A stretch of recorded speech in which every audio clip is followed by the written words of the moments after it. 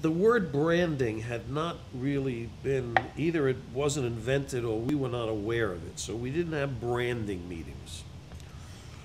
But because ABC didn't have that problem, because it was universally carried, we were still trying to get into homes, trying to get into TV Guide, trying to get into the, I mean, we were still pushing in the early days when I was there.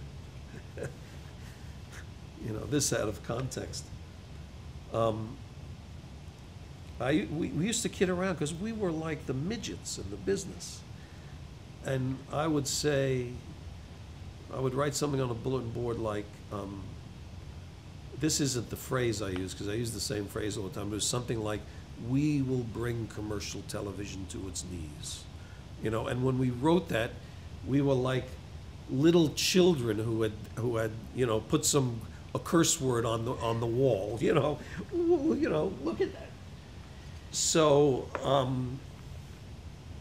I was very aware of the image and that we had so much room to grow, and that so we had to, the programming had to reinforce the image of the company. The image of the company had to give something off also. And so a lot of our advertising was image advertising. Like I remember, and may he rest in peace, Phil Dusenberry was a Hall of Fame advertising, a BBD&O, and we did a lot of great, HBO has great on-air. We have had a tradition of sensational on-air. Phil came to us, and they had been doing good advertising for us, and you know, we were slowly starting to do more advertising. And what we learned when Joe Collins came to HBO was it didn't do us any good to advertise if the cable operator wasn't conducive to selling HBO. And the cable operator would sell basic one month, sell it. We had to coordinate with the cable operators and launch campaigns. So then we began to do seriously coordinated advertising campaigns. And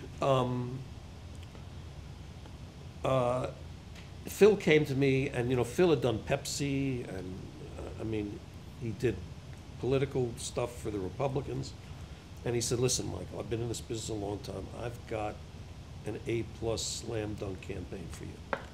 And I looked at it. I don't remember what it was. I didn't like it, and I always believe that your advertising is as good as the client need, as the client participates, because no one knew this business better than me. And we had a on-air campaign called Simply the Best, which was Tina Turner's song. And I said to Phil, I said, you know, listen, and sometimes I was so fast about this that people thought that I was crazy or that I was, you know, but I worked very fast at this stuff. I said, I like Simply the Best because that's who I want people to think we are. If they're gonna pay for it, that's as direct a statement. Tina is hip. BBD&O went out, bought the song, launched the campaign. And Simply the Best was the precursor to HBO is not just television, or whatever that is. So we did a very, I mean, I would say we did an excellent job branding HBO at a time when that wasn't even. So when I came out of my job and I hired an agent and I did speaking engagements, they would book me to talk about branding. You know, I said, branding? I mean, how about program? No. These companies want to hear about branding.